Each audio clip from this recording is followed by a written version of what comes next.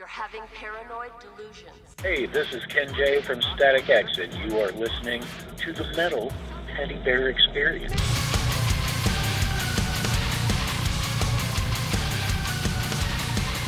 And welcome back to the Metal Teddy Bear Experience here on 90.3 WMSC over Montclair. This is your host, Chris. I have a special guest on the line. I have Ken J, the drummer of Static X. What's up, man? How you been doing? Hey, I'm doing fine, man. How's everything going out there? It's been pretty good. Smooth day for me. It actually kind of looks like it might rain. We're based out in New Jersey. Where are you calling from right now? I am calling from east central Illinois, right on the Illinois-Indiana border, outside of, pretty close to Champaign, Urbana. Oh, okay. Nice. Nice. I always hear good things about Illinois, so especially for hockey related, too. A lot of hockey love there. Absolutely.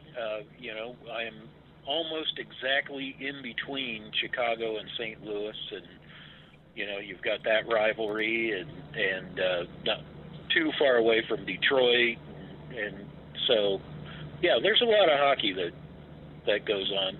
Still primarily football and basketball sports places, but I'm also, I'm an hour and a half away from Indianapolis, and I'm a pretty big racing fan, so. You got everything there. Pretty much. That is awesome.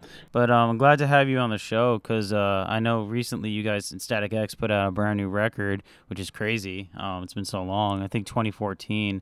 Project Regeneration Volume 1, and this was really dedicated to Wayne Static, the former singer. How much fun was it working on this album? It was,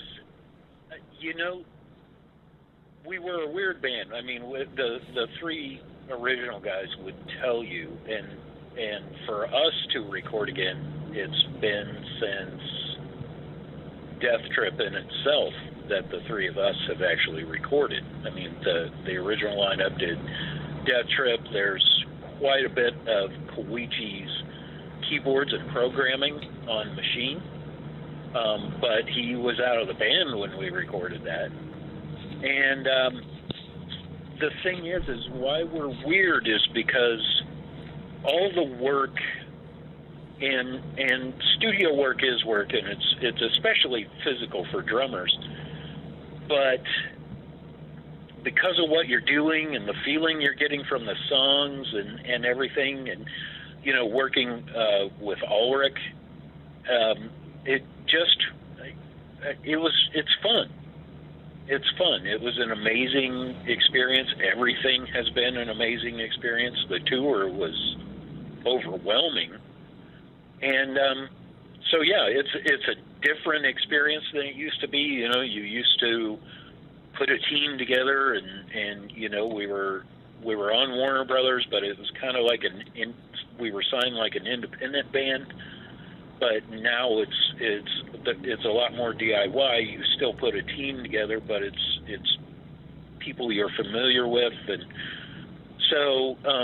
But yeah, the experience is amazing. I've been out of the business for 15 years, something like that. So everything's new to me again, and I love it. Why'd you step away for 15 years? Well, we toured so much after Death Trip and Machine came out, and didn't really take time off from each other. And even though, we're unusually close, we're much more like brothers. Our families know each other, even though we're from, Koichi's from Osaka, Japan, and granted, we don't know his family as well, but our families are familiar with each other, and we're always a part of the band, and it kind of makes us more like brothers. But if you tour as much as we did those first 5 to 6 years, you're basically in a rolling apartment building, or not even an apartment building, a 2-bedroom apartment essentially, in a bus. Relationships get strained. So that was, what led to my leaving in the first place. And then I tried a couple other projects after Static X, and I was forcing it. And I also got to a point where I thought that I just didn't need to be Ken J. You know, I just needed to get back to being, I don't want to say a normal human being. That's a really awful way to put it, you know.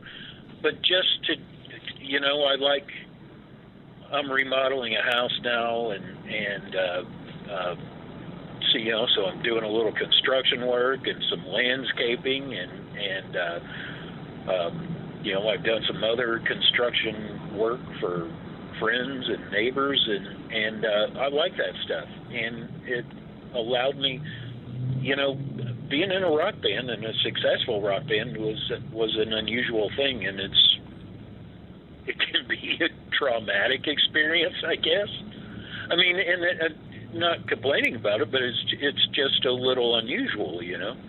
No, I totally understand that. That's a totally justified answer. Yeah, it's a weird thing, and I am certainly not complaining about it. I mean, it is truly an amazing thing to do, but it was nice to do, you know, that kind of physical labor, and, you know, none of that stuff, you know, if you're shoving 50-pound rocks around or knocking out chimneys or roofing a house, none of that stuff cares if you're a rock star, you know. so that's kind of nice, and it brought back a balance to my life, and you know, and then, I mean, musically, I had tried a couple of projects and produced some things. I did during that time, you know, invest in a home recording setup, and, you know, I've been working with that. But then for quite a while, I've actually been a drum teacher, and that was really a huge help, as it made me appreciate playing again, and I kind of fell in love with playing drums again, and the artistry of it, and studying it, and, you know, the teaching it's just such a wonderful thing, and I really enjoyed that quite a bit too. But yeah, that all, in its weird way, kind of brought me back to this now, you know, which is, it felt perfect, and the timing was right for me to come back, you know. Did you ever see yourself rejoining this world, this metal world, and being part of Static X again? You know, Koichi and Tony and I have talked about this, and Koichi was the first one to state in an interview that, you know, he had hoped while Wayne was alive that, you know, he felt that there was a chance. And I guess deep down, yeah, I believe we all hoped that would happen.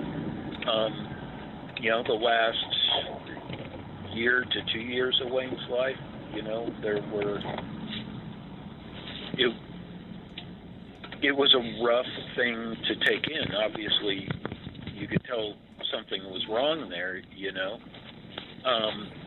And then when he died, you know, your feelings or your hopes about that kind of get dashed. So,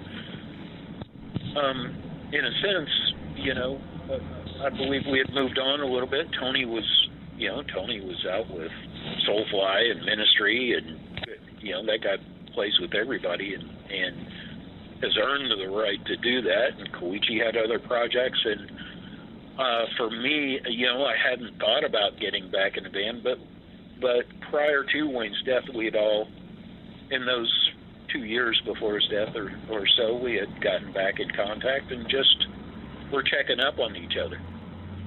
And then, you know, a couple of years after Wayne died, then Tony sent me an email, and he's like, "Hey, check out this song," and it was "Push It." And I listened to it, and I had just gotten off work, and I listened to it. I'm like, why is he sending me this? I've heard it. I'm familiar with it. Yeah. You know? So I called him up. I'm like, yeah, you know, what's the deal? And he goes, that's our new lead singer. And he had found Zero, and they started talking, and Zero re-recorded Push It with his vocal. And, you know, I got cold chills. It was like, wow, okay, you know. And that was the beginning of it. That's crazy. I feel like that's a weird way to be introduced back into like the band, the world, you know what I mean? After just like slowly talking to these people again, and then you get to hear Push It again with a new singer. I feel like that's a really interesting way to start it up again. Well, and it was, I think that was the thing, is it hadn't been that long. It had been maybe within a week or two of him sending me that song, where there were some jokes made. Hey, you know, the original lineup. And I think that Tony just, you know, he's played for these amazing bands, and these bands that were very influential on Static X in Prong and Ministry. And, but Static X was, you know, we built this together. You know, those four original guys built this thing together. And Zero is a friend that, you know, goes back to those days, and he's very involved in the music industry, and he's very DIY, and he's executive produced things, and to put it bluntly, he's, you know, kind of a crazy person, but he also, you know, from the friendship standpoint and the feeling like we're brothers and everything, he clicked right in with that. You know, it wasn't initially, I think it was somewhat of a business decision, but yeah, it's very weird. It's very Static X. And then I think because of that and getting that email with that song in it, that was instantaneously like, oh, well, you know, this could work, you know. And but some of a major part of the process was, you know, the going out on tour was a very healing experience for really the four of us, but you know, especially the three original guys. You know, it was cathartic. It was we kind of put it out there that, you know, or at least I did, where, hey, you know, maybe there's no such thing as closure, and we're never going to forget Wayne, and we certainly miss him, but maybe we can take these people, you know, who want to see it on this journey with us. And in that mourning and kind of grief and everything you're going through, even though time had passed, it was incredibly emotional for us. And I'd like to say, you know, we rediscovered the joy of being in a band together and playing those songs, and just how fun it is. And yeah, it's truly been an amazing experience. And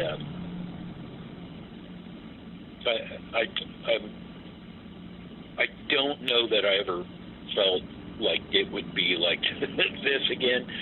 And then, you know, the album coming out, it's just, people are just kind of gravitating to this thing, and it's amazing. Well, you guys did really well in your first week of sales for Project Regeneration Volume 1. What do you think is the song that you guys had so much fun on working on in the studio?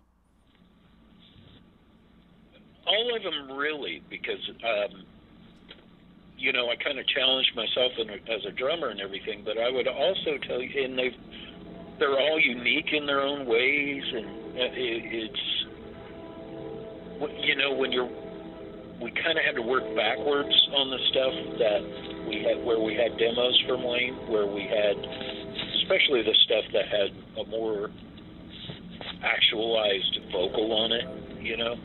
But for me, I think just because it's a song that kind of encapsulates Static X, is Terminator Oscillator. That song it's just fun, and it kind of, you know, it's got that throwback to Death Trip and Machine, where it's danceable, but it's got an edge. So of course we're like, well, let's throw some double kick in it. Yeah, I mean, it's just, you know, it's just got a bounce to it and a silliness, but it's got an edge. You know, it's aggressive.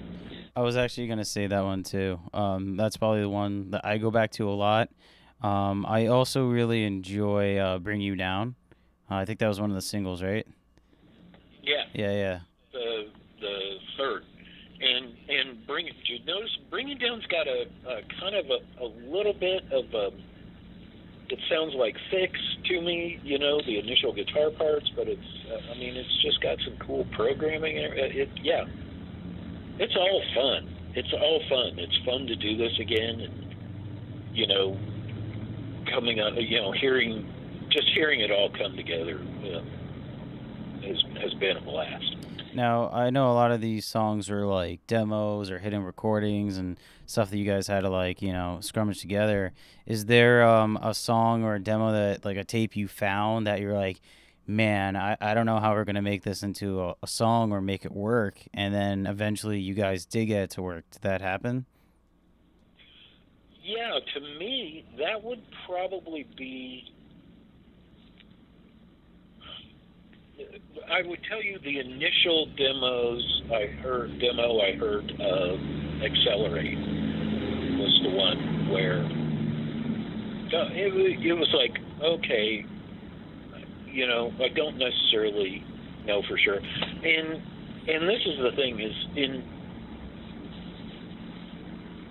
you know, the history's been rewritten a little bit. Everybody in this band back in the 90s, it was really kind of everybody kind of had a twofold job, meaning I was the drummer, but, you know, really for Death Trip and a large part of Machine, I wrote lyrics.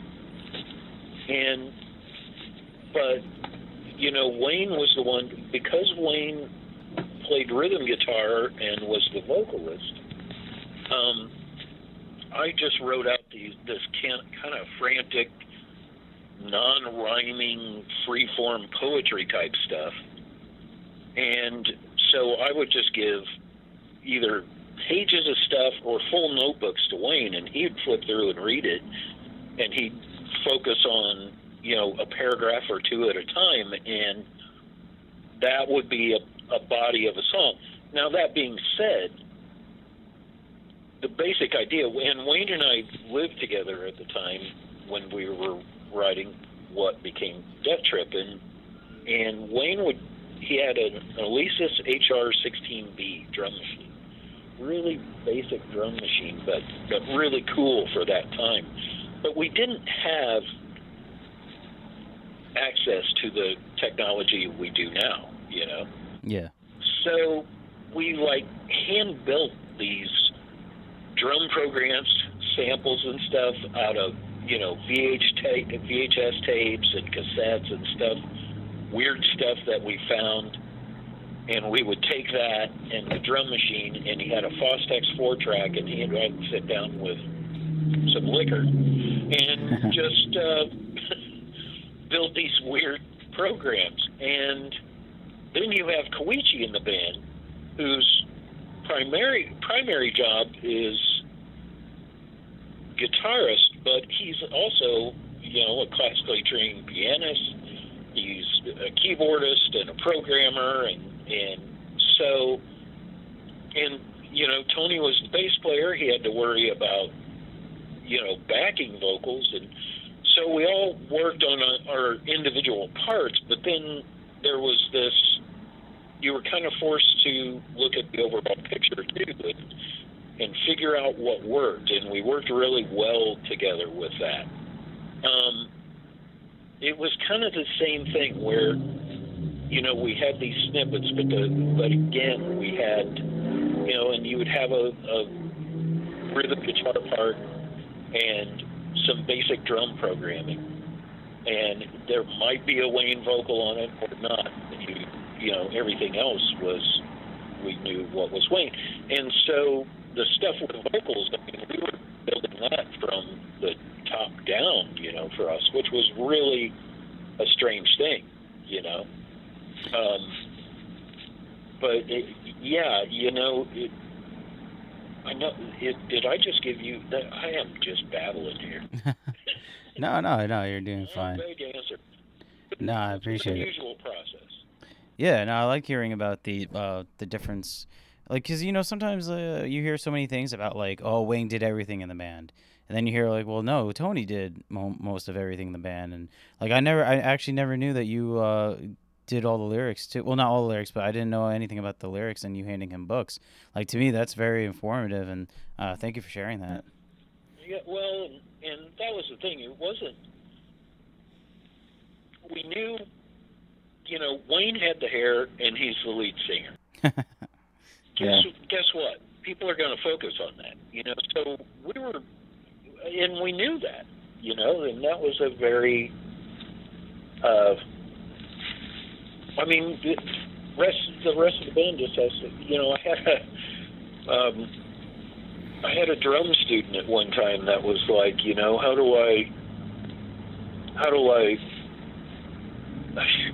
how do I get noticed in my band more? And he was talking about fills and doing stuff drum-wise, and I said, well, sell your drum set and buy a microphone.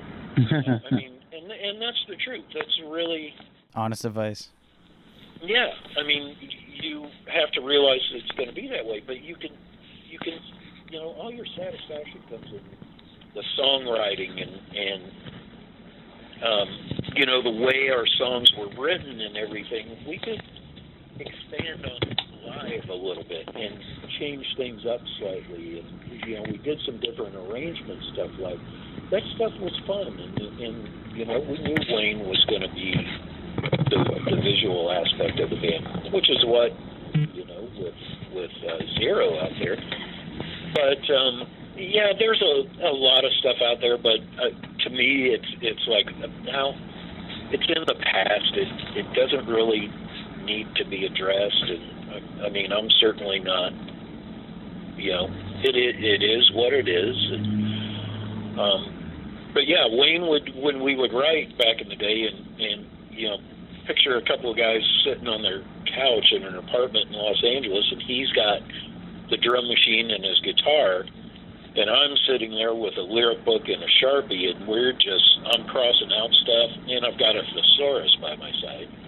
And he worked on rhythmic patterns, and so while we were building the song, the basic body of the song, and certain programming stuff would get added later, certainly with keyboards and Koichi, and, once we had somewhat of an established rhythmic vocal pattern, then you would have Tony come in, and there would be backing vocal suggestions, but he, thought about what he was going to do with that, and how he would work back and forth with Wayne.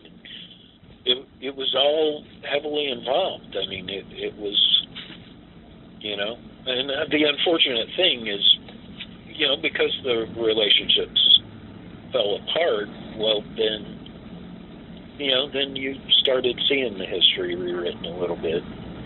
But like I said, it's okay. There's, and I've been like that for years, I'm still honored that people even consider Death Trip. I'm shocked at how many people kind of came out of the woodwork, and they're like, talking about how much impact this album had on their lives, because, we're not, even 20 odd years later, we're not far enough removed from that stuff to think, oh yeah, it's a great album. We knew exactly what we were doing. None of the three would tell you. None of us three would tell you that at all. Yeah. Well, I think it's always on those lists of like albums that like generational albums and stuff like that. You know, I feel like that was definitely a huge boom in the scene with like industrial metal and all that stuff. You know, like I feel like that album was very influential to that time period. Well, and it definitely, to me, Machine is much more of what you would call an industrial metal album. It's got an edge. We were not, you know, it's got a dark edge to it that Death Trip was much more bouncy, but, you know, we weren't exactly, we were still getting along at the time that we recorded Machine, and Ulrich was involved in everything, but it was a hard process. I mean, Koichi had left the band, and, you know, and we didn't take any time off after almost 3 years of touring. And 3 years of touring straight and then going back into another album? That's nuts. It was absolutely, well, and that was the, you know, the initial plan was, well, you know, I told these guys at the end of the tour, 2 months. I don't want to hear you from you guys. I love you. Going back to Illinois. I lived in Los Angeles at the time. And we all agreed to that. And then, you know, and I came back to Illinois. I actually took a 4-day train ride home just so I could sleep, you know. Wow. And I got back to Illinois, and I was home for 10 days, and I got the call from Wayne where he's like, Warner Brothers wants the next album. and I was like, okay, you know, and then 2-3 days later I flew back to Los Angeles, you know.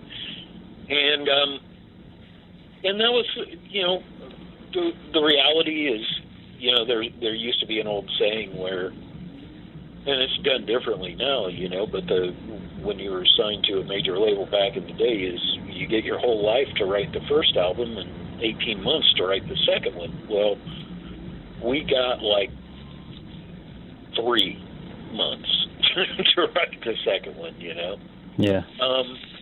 So, and you know, I think that looking back on it, you know, there was a lot of pressure, but the other thing is, we didn't necessarily argue with the label at all, because the fact of the matter is you want to keep things going, you know? Yeah, you don't want to upset them. Yeah. And plus, I mean, it was, you know, what was our fault was that we could have said no to some of the tours that we did, and just would have changed how things are today, which is, you know, I'm extremely grateful to be around Tony and Koichi again, and I missed them a lot. You know, they're like my brothers. I mean, it's we have a really great relationship. And you guys are working on Volume 2, right? Tony was in. He did an interview recently where he said that you guys are working on Volume 2. Yeah. There's some work being done with that. There were also some things that we recorded that didn't go on Volume 1. And there's some more work to be done on it. But the reality is, you know, because of the coronavirus, you know, we were going to do limited touring this year, and there were going to be some set changes by necessity. We were not only memorializing Wayne, but we were doing the tribute, the Death Trip tribute, you know, the 20 years of Death Trip. And so by necessity, this being a new year and everything, we were going to change up the set and look into even more back catalog and see what we could do with some of the Project Regeneration stuff. And with touring being shut down, it's kind of, that all went by the wayside. Yeah. Sadly. So, yeah. So, and with this album just coming out, you know, it's, I guess we get to sit around and let it stew a little bit and see where we can take Volume 2, you know? Yeah, well, there's just so many things online. talking about like Volume 2. A lot of people were saying that there wasn't enough demos or something, or enough material for Volume 2, so you guys were thinking about getting some guest appearances that were going to be on Volume 1. I heard there's legal issues with the former guitarist Tripp, and then the coronavirus too, like all delaying Volume 2. So that's why I thought I'd ask. Yeah, it's.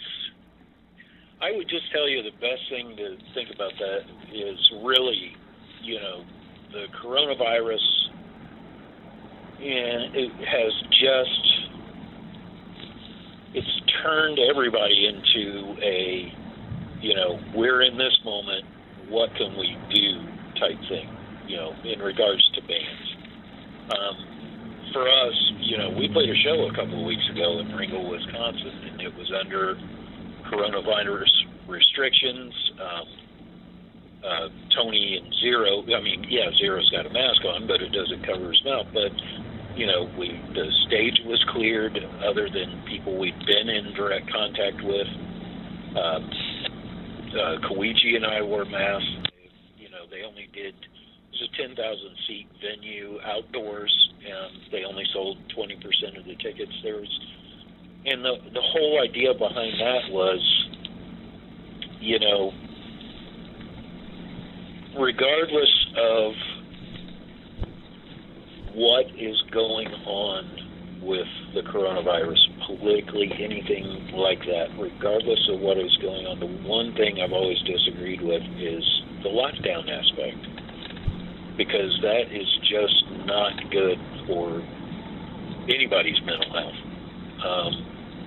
And that was the reason to try to play the show was, hey, we've got to try this. Other bands need to try it. It's got to be under restrictions, but it's outdoors. It's hot right now. That's one thing we do know is, apparently this virus doesn't survive well in the heat at all. And maybe we can at least take a step forward. There's going to be mistakes. Everybody's got to make it, not just the bands, but the promoters, the venues, everything. But it's just, music is such and especially rock, any live music is where it's at. It's visceral and it's communal and it's just, there's nothing like it. So that felt like an important first step, and it wasn't, we didn't play anything off Project Regeneration. I think we'd only played one show. No, we played two. We played in Green Bay and Milwaukee on the last tour, but it was an opportunity to, play some of the Death Trip stuff again, and so effectively we did the same set list, but we just had to try something, regardless of, legal issues or anything else that was being put out there. That's kind of where we're at as a band. In regards to there being enough source material, there's a lot of stuff. Let's just leave it at that. Project came out. The Project 1 came out, and that's where we're at. Okay. Yeah, and the festival was the July Mini Fest, right? It used to be called the Herd Immunity Festival. That's the one you're talking about? Yeah. Okay. And I get, I think the one thing in this is, we just really felt, and, we knew people were going to be skeptical,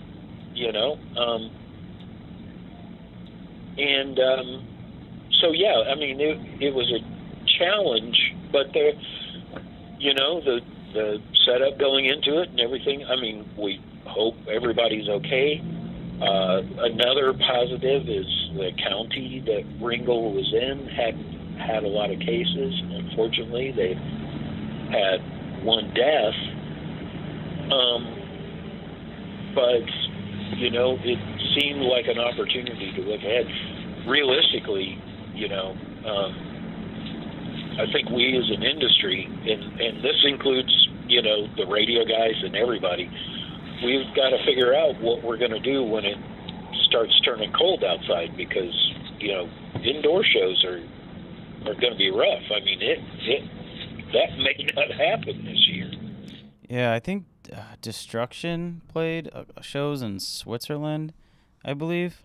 And apparently those went off fairly well, but a lot of the times you don't know if anyone got sick or infected until like months later. Yeah, there's still. I mean, and it was a challenge for us. You know, all of our parents are elderly. I actually, you know, I live with my parents because, you know, my father, he's in remission now, but, you know, my father has cancer, and my mother has some health issues, and so I'm here to take care of them. And, you know, I had to come back and quarantine for a few days. Yeah. So it's its own set of challenges, but if we, you know, mask up and use hand sanitizer and watch out for each other, maybe we can take a step ahead. Destruction played shows that somebody else did. I did an interview with a DJ yesterday who's a drummer in a band, and his band has played a couple of indoor shows, but, you know, they did limited capacity and everything. And what band was that? It was, I can't remember. I did so many interviews yesterday. It happens, right? Well, I'm assuming the live shows, was that one of the live shows? It went well? Yeah, for us, everything went well. Again, it was outdoor. I think if it was an indoor thing, I don't know. I don't know that we would have done it, but, you know, it was outdoors, out in the middle of a field, I think it's about 15, 16 miles outside of Wausau, Wisconsin. So, and it was really cool. It just felt good to be playing again. Yeah. And I played in a mask. I don't know how Slipknot does it. Yeah, right. That's what a lot of people were saying, that like going to the grocery store for 20 minutes wearing your mask, and then there was a meme with like Slipknot all geared up. Like they play for 2 hours straight. It's so funny. I mean, you know, and for a long time they, you know, maintained anonymity so well, you know, which was pretty amazing. But and the thing is, you know, I was just wearing like a neck gaiter type thing, and Koichi had an actual mask on, but, you know, I'm further back from everybody, but as I'm up there playing, I'm like, man, Jay Weinberg does this every night with a much harder mask to deal with than what I'm going through. I can make it. Yep. Yeah, those masks are like full, you know, covered. Your head is covered sometimes. Yeah, exactly, like straps and stuff. So ridiculous, but it's awesome. So my other question for you guys is Zero coming back on Volume 2? Oh, absolutely. Okay, yeah. I just wanted to make sure on that, because are you guys doing the guest appearances at all that you guys previously talked about, or is that done? I believe that's done. You know, the reality is, you know, with the discovery of these demos and the fact that, you know, Zero did so much on Volume 1 and people have gravitated to it, is, you know, now we absolutely know it's going to work. So, you know, probably be a mixture like that. But that being said, you know, hopefully, you know, having Al Jorgensen on Project Regeneration Volume 1 was just such a huge treat, and the way that song turned out absolutely so well, it's got more of an edge and is more guitar driven than the goth stuff that Wayne used to love. But it does remind me that, you know, when I joined his band in 1988 in the fall of '88. You know, they were a goth band. They were kind of like early Cult, and it kind of grabbed me like that. And the fact that Al wanted to do that song really, you know, that's a pretty special moment on that record. Oh, definitely. And I'm pretty sure him and Tony knew each other pretty well from Tony being in ministry, so that probably helped out. Oh, absolutely. Absolutely. Tony's got the most fun Al Jorgensen stories. And, we love hearing them. I've probably heard them all twice. I don't even care. I just tell me more. You know, it's like I said, and Wayne was more, especially when I first met him. Later on, he kind of, the switch was flipped a little bit. When I first met him, he was not, the only heavier right. There were two bands that he liked that he and I, it was common. And that was Kiss and Prong. He loved, the album before Beg to Differ, that was kind of like a punk album. We did like some punk bands, you know. We liked Circle Jerks and Black Flag. And, nice. Yeah, there was that commonality, but as much as he affected me with the goth stuff, I affected him with the metal stuff, and I kind of even went further into goth and researched it, and he kind of went, you know, the other way. I mean, he ended up being like a fan of, you know, Obituary and Carcass and I Hate God. And a little more death metal, yeah. Yeah, Crowbar. Like he loved death metal and sludge, you know, stuff kind of tuned down. And the weird thing was, you know, coming back to these commonalities and finding what worked. That all of that kind of ended up in Static X in a way, you know. Well, I'm gonna segue into a nice little segment I like to call the 3 random silly questions segment. Are you ready for this? I am, absolutely. I love this stuff. Okay, question number 1's a nice easy one. What is one of your favorite breakfast foods? I have to say Eggs Benedict. Okay, solid. Don't have it often. Absolutely love it. I'm currently right now I've been really into French toast. I was never really that into French toast, but lately I've been having it. It's been so good. I want it every day I wake up. Here's a weird thing. Try it with sourdough sometime. Sourdough. It's weird. Okay. Yeah, it's a weird thing. But you know what?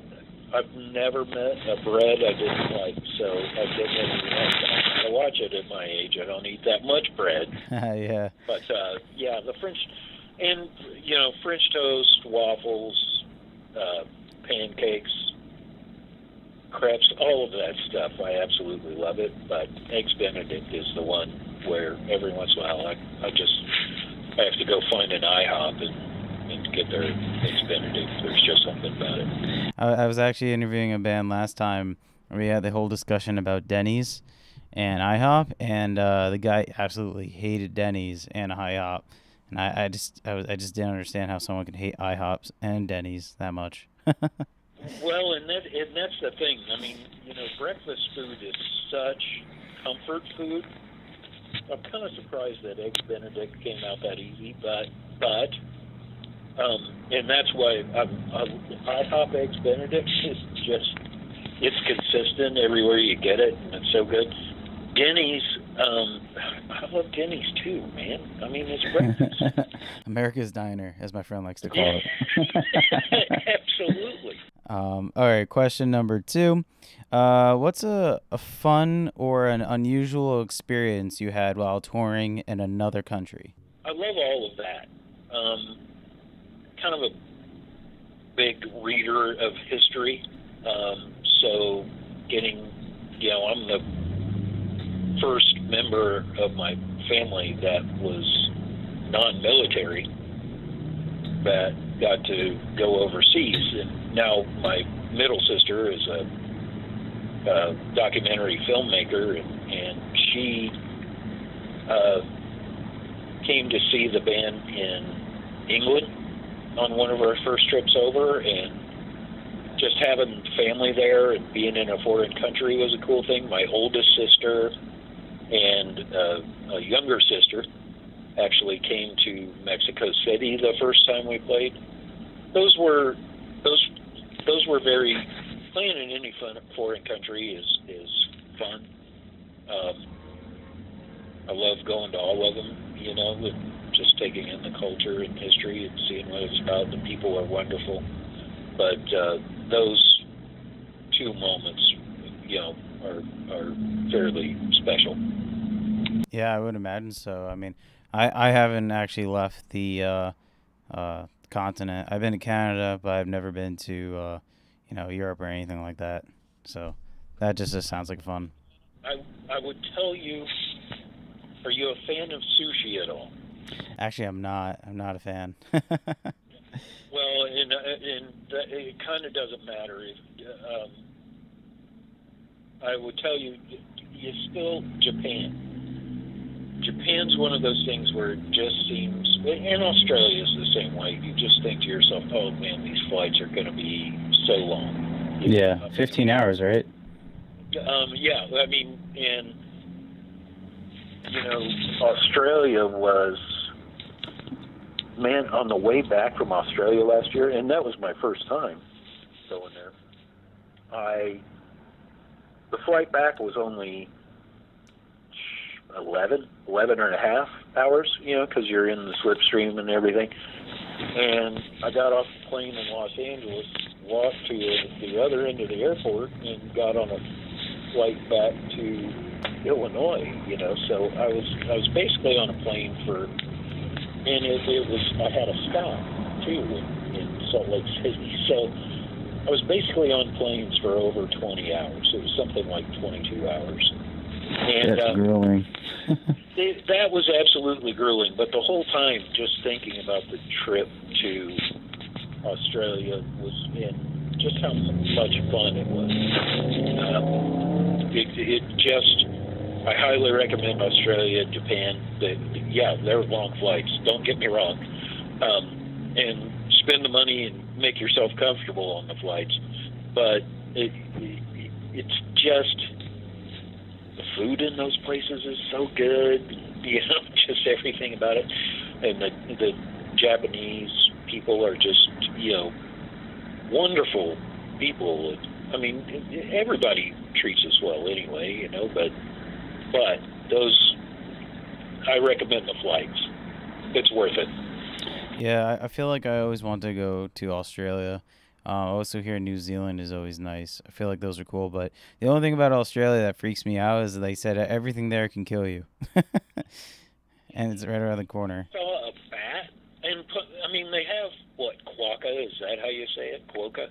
I have no idea. The cutest animal on the face of the earth. It's spelled, and you'll want to Google this. It's Quokka. Adorable. Unfortunately, I caught a cold when I was in Australia, so my day off was spent, you know, trying to get over that. But our tour manager went, and so of course I have pictures of this adorable animal. But yeah, the only other animal I saw in Australia was a bat, roughly like my size. I mean, it flew around, and we were outside signing autographs, talking to a few people, and the bat flew overhead. And, you know, Tony's been there a few times, and Tony was like, "Oh yeah," and they said, "Well, they won't hurt you. They're actually kind of supposed to be really good pets." I'm like, the thing's like what? 6 feet. That's crazy. It's huge. Yeah. Wow. Okay. That's nuts. It's freaky. Yeah, I was kind of freaked out about spiders and snakes there. I'm glad you came back okay. Exactly. Question number 3. Which celebrity should have their own candy bar, and what would it be called? Oh, good question. just to give you some ideas, Tom Brady from the Patriots, or actually now he's in Tampa. The Brady Bunch bar, Brady Crunch. Sorry. Nice. Yeah, people saying the Brady Crunch. I don't have a good answer for that. I would have thought, being a kid that really grew up in the 70s, I would have thought there should have been an Evel Knievel candy bar. Become like broken up into little pieces. Yeah, right. That's actually pretty good. Yeah, exactly. It has to be crunchy, but broken up into little pieces. Yeah. What would you call that? Oh man, I got nothing. Yeah. I'm usually quicker than that, but I got nothing for you. Congratulations. You win the Best Question Ever award. Thanks, man. One person said, I'm surprised Kanye doesn't have his own candy bar yet, which is pretty good. Yeah. The West Bar. Yeah. He's got shoes. I mean, why would he in a clothing line? Should just have everything. What was that? Oh, the Kanye West. I don't know. Kanye, doesn't he? He's kind of known for something, Sheezy or something. I'm not that too well versed in Kanye, but I thought he had like a saying that he can use. Yeezy or something like that. The Yeezy bar. You know what's going to happen? We're going to end this thing, and it's just going to be like, oh, I should have said this. Yeah, right? That always happens. But that was the Random Silly Question segment. Hope you enjoyed that. Absolutely. It was awesome. And before I let you go, is there any upcoming plans for Static X? Are you guys doing like a live stream show? A lot of bands have been doing that. Do you have any other actual live performances planned? What's up next? Potentially, we were going to do limited touring this year. It was mostly going to be in Europe, Ukraine, and Russia. Pretty much, everything there was going to be a festival. Ukraine and Russia were going to be, it's with Life of Agony. Nice. I think we are still doing that. That's going to be coming up late November, December. Other than that,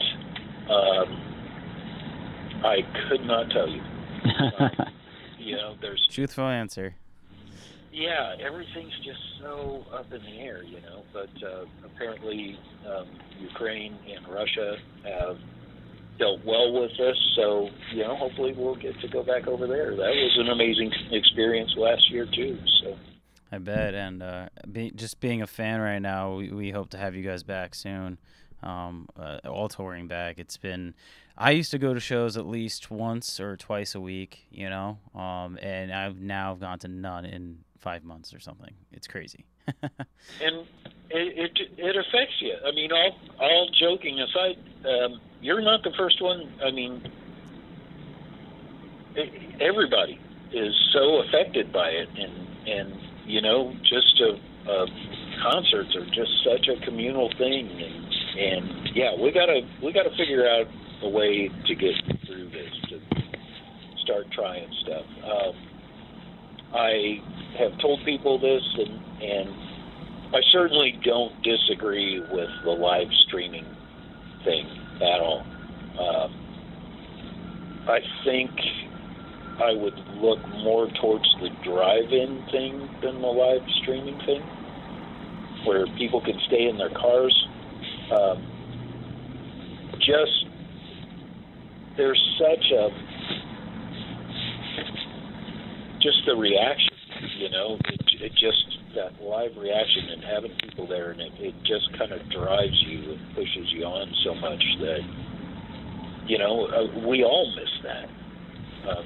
Not just the bands, but the crowds, and certainly the promoters, venues, anybody, all the concessions, all that stuff, security. I think we need to look out for each other and try to have some concerts somehow. Yeah, I mean, it's you're never going to replace that feeling of actually going to a live show with a live stream concert. But if it's the closest thing we get right now, I'll take it. Like, some bands have been doing great. Trivium put on a great performance. I'm not a huge fan of Dance Gavin Dance, but I heard they put on a great performance as well. Fans have been loving it, so it's interesting to see what comes. Yeah, I would, and it's certainly just because we've got the album out and everything. It's something we haven't really talked about a whole lot. We're more trying to figure out a way for people to attend. That's been what we've been discussing. But again, we're up on stage, and so we know in that sense we're protected. It's we've got to make sure the crowds and everybody else are protected, and just try to figure out a way forward through that. Definitely. But Ken, thank you so much for joining the show. This was a blast, and I can't wait to be listening to Project Regeneration Volume 2. Hey, thank you for having me. It's always my pleasure, really. I'm a talker, as you can tell. So, and since, again, I'll say it again, since the lockdown thing, I'm really, I work outside a lot, and I'm kind of by myself, and my socialization really, and I have friends, but the majority of my socialization is through touring. So getting to do interviews now, please accept my apologies for being late yesterday, but I realized, I get to be social in this. So it was kind of, I was energetic and talking a lot, and the people interviewing me were talking a lot. It just, I think that's a good thing. I'm not a social media guy at all. I get it, but physically talking to somebody, I like that a lot more. Oh, definitely. We've all been starving for some sort of social event, just talking to your friends and stuff like that. Zoom meetings, just hanging out with your friends online. So I totally understand where you're coming from. Yeah, it's interaction. We're social beings. Well, thank you, man. Enjoy the rest of your night. You got it. You take care, too. It's great talking.